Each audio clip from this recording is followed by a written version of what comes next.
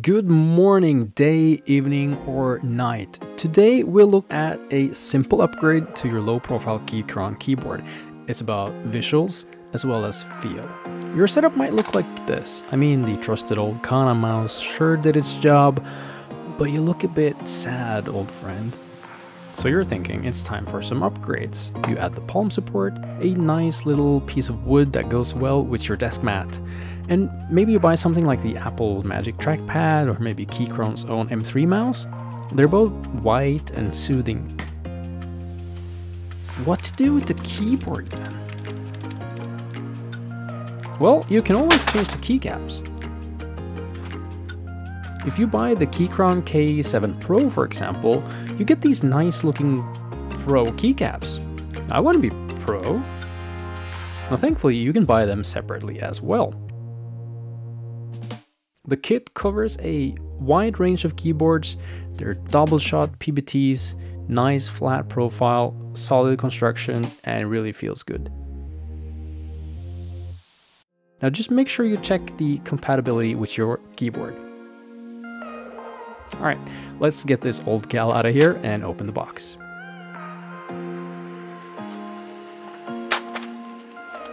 The keycaps come packed in these nice trays, and you can see it covers a lot of keys.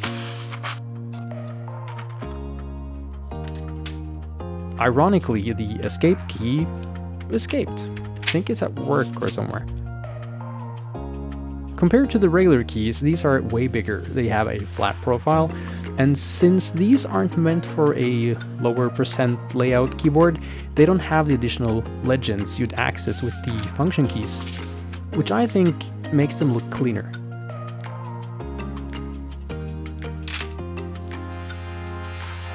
You know that keycap puller that comes in the keyboard box?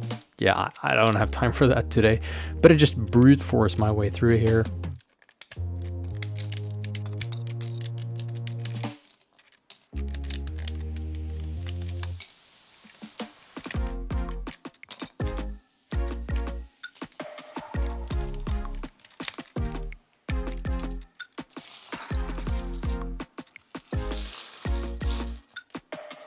Time to go pro.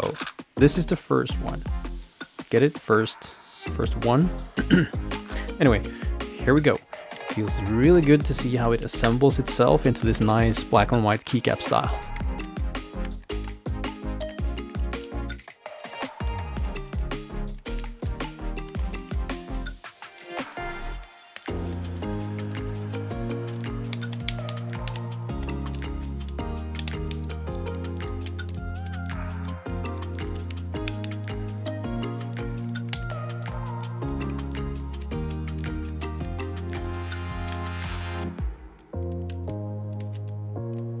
Guess we're also replacing that escape key with something a bit more fun.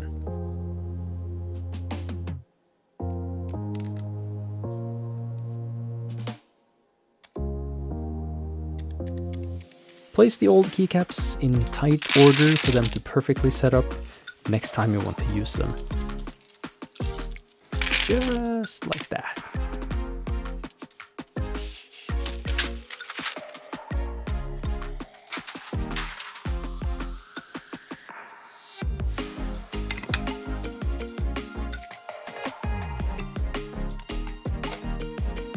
Look at this. This looks so much cleaner. The keycaps are whiter than the mouse. The M3 has this pale, super bright gray color, but they match anyways.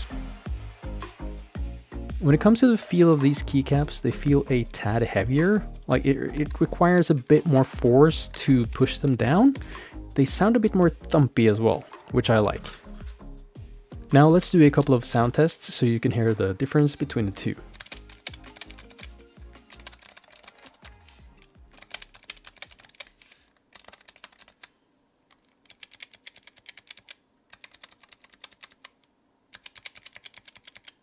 The best way is, of course, to test them out for yourself. I'll leave links in the description below.